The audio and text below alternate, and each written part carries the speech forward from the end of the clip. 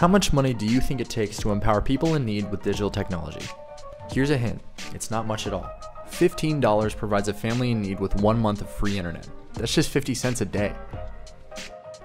$50 gives a single parent access to a laptop they need to ensure they can discover work opportunities in their community and their children can do their schoolwork online. Today, on Giving Tuesday, help us create equitable opportunities and provide everyone with the digital tools they need by donating at the linked fundraiser.